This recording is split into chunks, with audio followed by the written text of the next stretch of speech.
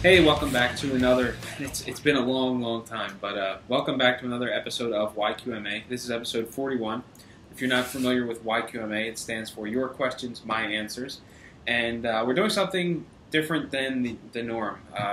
These shows used to run like an hour and a half, 2 hours, and there was lots and lots of talking, which was great, but they were a nightmare to edit and produce and get everything organized. So Brian and I were going to do these split screen things and tackle probably 3 questions. Try to keep this between 20 and 30 minutes, and hopefully with the easier editing procedure of these split screen things, which is super simple, we'll be able to keep the time down and maybe get the frequency up on these videos, and maybe get back to doing them every other week. But we're just sort of going to rotate through them. Maybe me and Brian this time, maybe Brian and Jerry next time, or Jerry and Mike. However this whole thing works out. So we're just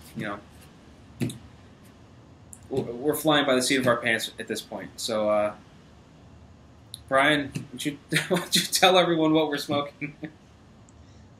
We are both smoking an Illusion 88, and I'm going to do what Jerry always does with the camera, but I have no idea if that's actually working.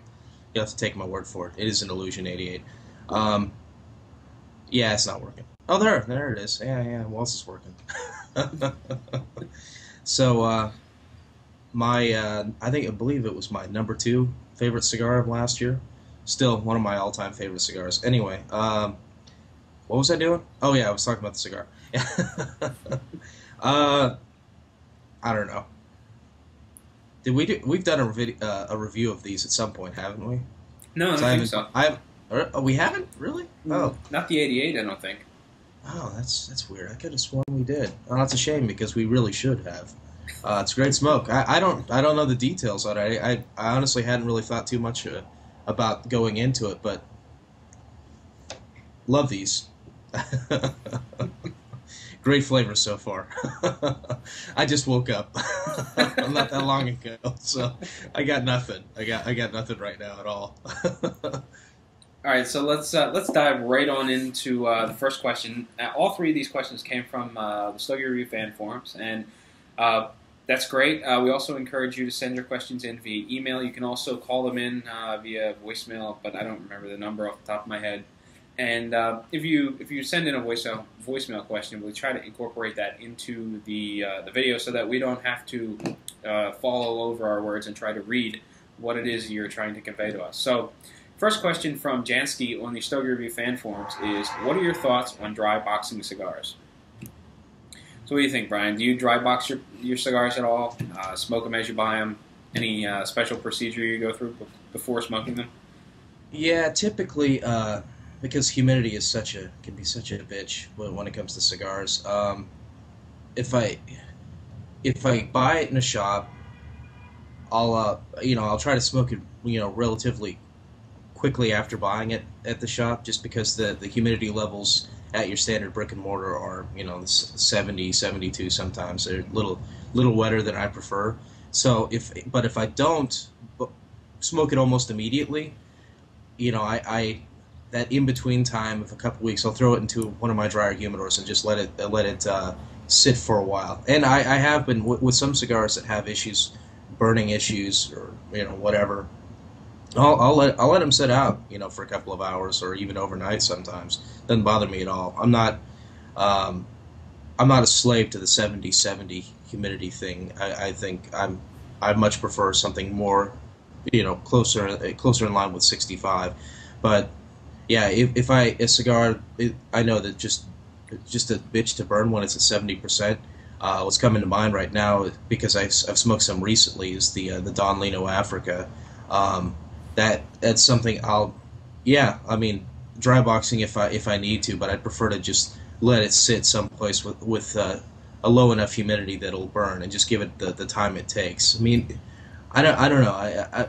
I'm not convinced that dry boxing is going to fix the problem of a wet cigar unless you give it a lot of time to do it, or to dry out, because it's not going to the humidity is not going to escape evenly. So towards the foot of the cigar, it's still going to burn like it's really soggy, but the rest of it might, towards the foot, what might burn just fine. So, what do you think, Wal? Yeah, I got to think that if you're going to dry box cigars, it's most beneficial to do it over a span of a couple of days versus a couple of hours.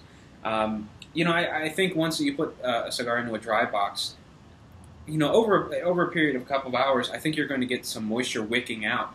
But I think it's going to be like surface moisture, not so much what's in the filler. And by giving it an extended period of time, I think you'll pull the moisture out of the filler and whatnot. But just sticking a cigar in a box for an hour, I think all you're going to be doing is drawing out the wrapper, and then you're going to have almost like it's going to be unbalanced, I think, and I don't know whether that would cause problems or what. Anymore, I really don't worry about it. I buy 99.5% of my product from my local shop. I don't subscribe to the belief that you have to let all your cigars rest prior to smoking them. A lot of times, I go to the cigar shop with nothing, buy a handful of cigars, and start lighting them up while I'm there. Not overly concerned with, are they down to 65% where I like them? Because they smoke just fine at the local shop. The only time I ran into problems, and this was just very recently, was I ordered a 10-pack sampler. It was a 10-pack of Robustos of the Oliva, Connecticut from Cigars International. They were running a special 10 cigars for $30. So I love the cigar, and I couldn't pass up $30 for 10 cigars. So I ordered them, I got them, and I tried doing the same thing. The day I got them, I lit one up, and it was just terrible. It seemed overly wet. And, that kind of makes sense. They're being stuck in a warehouse. The humidity is probably a bit higher. Then they get stuck into a Ziploc bag and into a shipping box, and it's got, on average, 3 to 5 days before it arrives at its destination. And the humidity is probably still up a little bit so that it doesn't run into any problems along the way. And in that case, those cigars just seemed too wet. They didn't smoke real good. The flavor just wasn't there that I like in regards to what I get at my local shop. So in the case that I ordered them online, I think they probably should spend a little bit of time resting in my humidor to bring the humidity down. But if I'm at my local shop, I don't even worry about it. Just pick up the cigar, clip it, light it, and I'm off. Yeah, I have to agree with that. My most recent experience with something that was shipped to me. I noticed it was one of the wettest cigars I've ever tried to smoke. I did the same thing where I got something out in the mail. It's like, hey, what the hell? I'll light one up right now. And the thing was, if I would have spent any time looking at it or feeling it or anything, I would have noticed it. It's like, wow, that's pretty soggy. But yeah, and that it didn't burn. It did not burn well. By the halfway point, it just didn't want to stay lit. It was all kind of, I don't know, just wasn't right. And I agree. Typically out of a well-maintained humidor in a brick and mortar shop, you just smoke it right away. My issue is once I get it home, if I'm not going to smoke it right away, there's a certain period of time that I don't. If I bring it home and I don't smoke it within a day or so, I'm going to let it sit in the humidor probably for a week or two if I'm, paying attention before I light it up, just because there'll be a point where it's adjusting from the 70 or so percent of that humidor to like the 65% of mine, and there's going to be some burn irregularities, some issues potentially that way. Not necessarily. It depends from one cigar to another. Some just won't ever have a problem no matter what you do. You can almost abuse them, throw them at the wall, and they'll still smoke fine. It just really depends on the tobacco and who's rolling it and a million different little things. So I think we beat that to death. Did you have anything more you wanted to add to it? Well, just in case anyone wasn't familiar with the term dry boxing, it's basically just as it sounds. You take a box with no humidification device. You put your cigar in it, and it essentially just wicks the moisture out of your cigar, and does it slowly without. It's not like sitting your cigar out on the counter, your kitchen counter, and just letting it go to dry out a little bit. This is more of a more controlled environment, although there is no humidification device. So that's what dry boxing is. If you weren't familiar with the process. All right. Well, I guess it's time for us to move on to the next one here. Let me bring that question up. All right, from Rico on the fan forums. Let's see. Let me read this one. As I sat here watching the latest YQMA, I wondered if and then how you keep the smell down when smoking indoors. Since I'm here in this must have been a while ago, in a sunny, warm, cozy Minnesota, smoking outside this winter. Oh, sarcasm. Will be limited and a little chilly if attempted. Okay, I think what he's trying to say there, and I'm not sure I read that right, or maybe it wasn't typed right, is it's freaking hella cold outside, and he doesn't want to do it, so he wants to smoke inside. Because he don't want to freeze his nuts off. Got it. Okay, so smoking inside is probably not going to happen unless I really want a divorce or can find a great way to minimize or remove the smell. I'll throw this over to Walt. What are your thoughts, man? I only smoke in one room of the house, and that is the room that I'm in until my office gets finished, and then I'll be smoking in that room. In which case, I've got an exhaust fan going in, and I've got tons and tons of insulation to try to maintain a relatively sealed environment where the smoke's not going to escape into the rest of the house. In the room that I'm in right now, I just close the door and pop open a window. If it's not, if it's warm, I'll pop open a window. If it's relatively cold, I have a Filtrete filter stuck on the back of a box fan, and basically it's sort of like a homemade air scrubber. It works fairly well, and I really haven't noticed much cigar smell in the rest of the house. My wife doesn't smoke cigars. She hasn't complained about any smell in the house, so I don't think it is as bad as some people perceive it. As long as you're doing something like keeping a window open, keeping yourself limited to one room in the house, I don't think that you're going to stink up the opposite end of the house, unless, of course, you seal up the room and the smoke is just billowing under the door. But there are products like Pure Air that work very well. You can get those air cleaners like anywhere, Walmart, Target, things like that. You just have to take them apart and clean them really well afterwards. There's those ozone things that create ozone in the room to try to remove the odor. There are lots of things you can go out and buy to help with the smell, but I've never really had much trouble with it. I mean, how much trouble have you seen with smoking indoors? Do you only smoke in your office, or anywhere in the house is that free game? In rare occasions, if I'm having, if the wife is having a party and we invite over a bunch of guys that are going to smoke cigars, which is really rare that it happens, but she'll let us smoke out in the living room area. And I used to sit next to a particular window with a fan, and while I was watching some TV, but the wife has kind of slowly put the kibosh on that. So I'm mostly here in the glorious monastery, smoking my cigars. A couple of pointers with regard to smell. First of all, you got to get rid of the cigar butts almost immediately. Once they've gone out, that's where the 95% of the smell is. You leave that thing overnight anywhere in the house, it's going to be you'll be smelling it for a week. So you get rid of those as soon as you can. I found that throwing them in water actually prevents the smell from escaping for the most part. It really cuts down just sitting there and going out and with nothing. That's heinous. That's the worst part of the worst smell you can get out of a cigar. I think that picking a place to smoke that doesn't have a lot of carpeting or a lot of stuff that's going to collect the smoke is going to help you out. If unfortunately the monastery does not have hardwood floors, I wish it did. So there is a little bit of a lingering kind of a nicely refined cigar smell to this room. And the shades they probably smell horrible too. I haven't even noticed, but yeah, selecting where you smoke, looking for an environment where there are fewer things to actually soak up the aroma will help.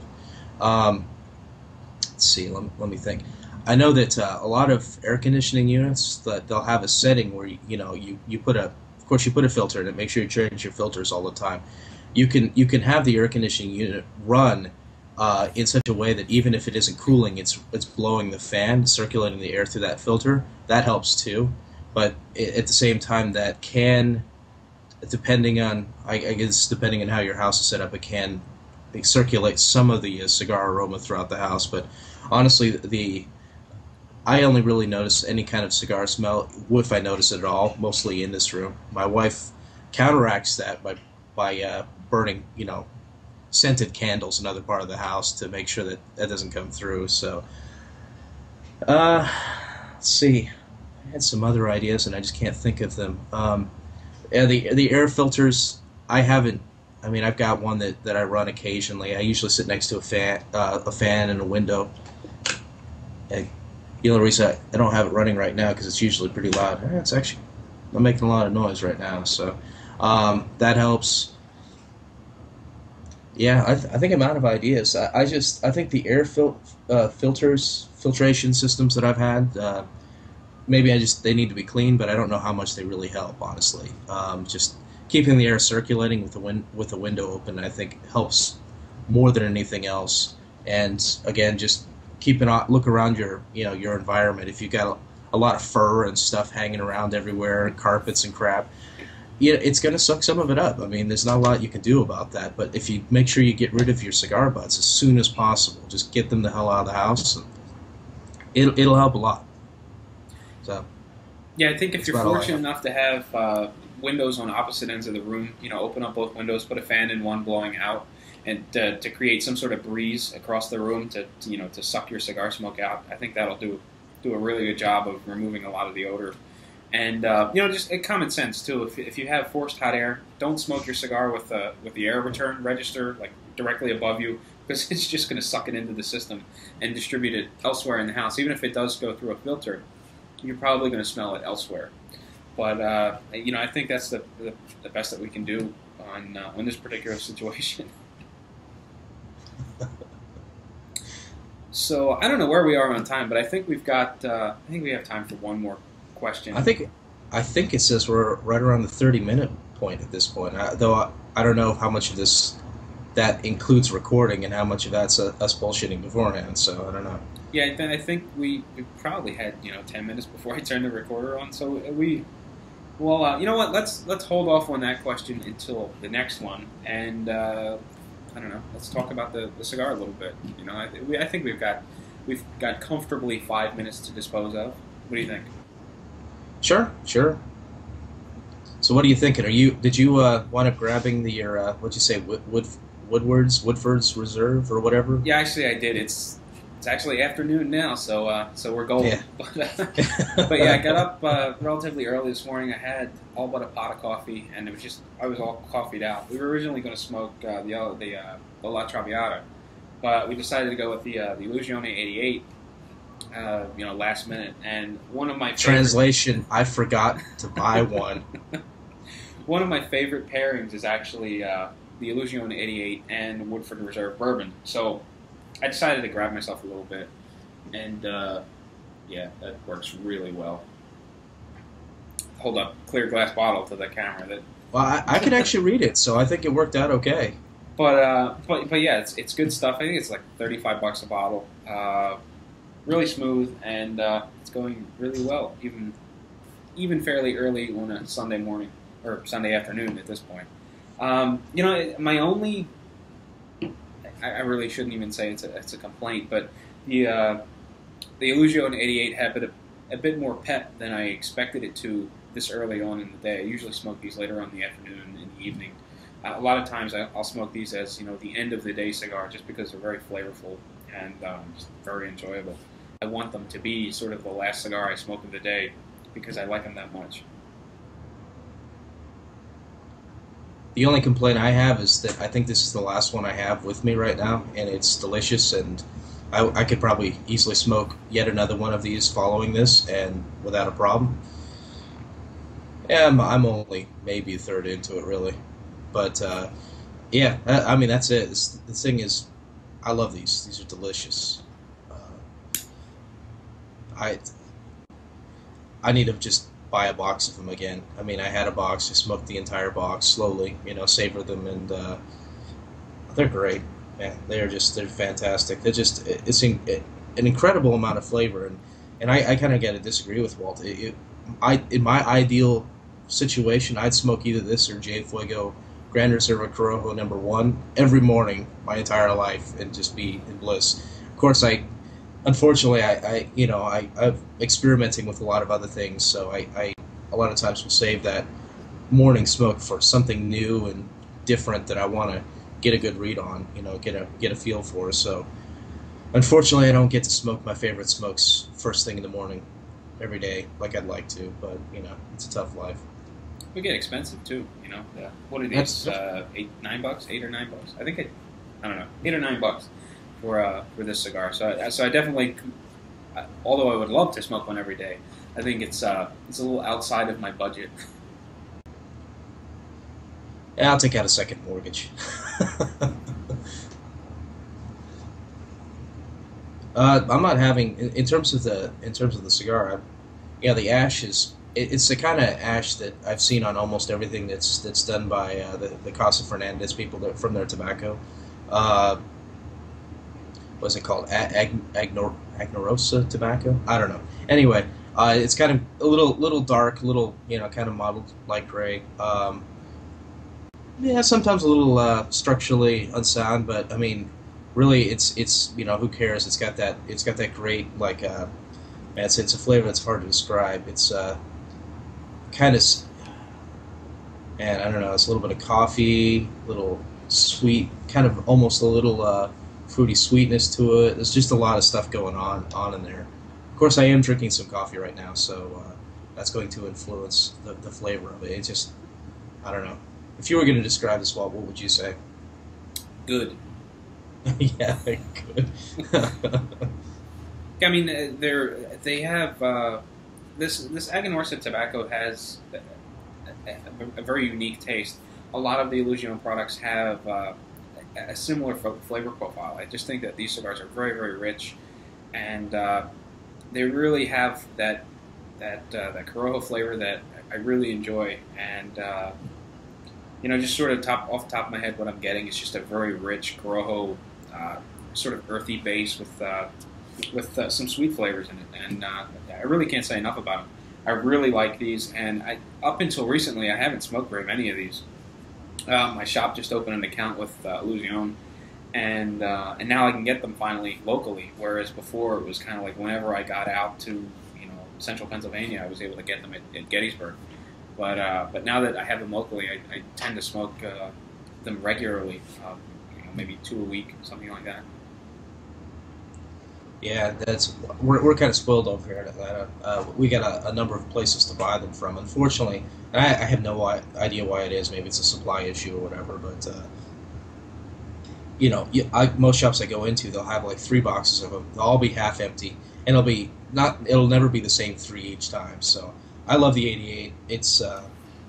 I smoked the 68 recently, and I mean that's nice. That's a good stick too, but it doesn't hold a candle to the 88. And so you go in one time, and sometimes that'll be there. It's like hallelujah, grab some. Other times it'll be some of the other Vitolas.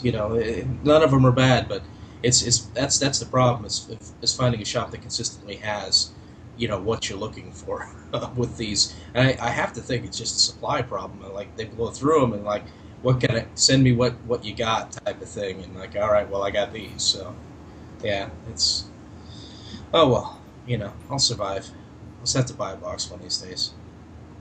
Well, I think that about covers YQMA episode 41. With any luck, we'll get another one out. Maybe 2 weeks or so. Maybe sooner, maybe later. It's all we're just playing this by ear again, like I said earlier. So till next time, happy smoking and all that good stuff. Yeah.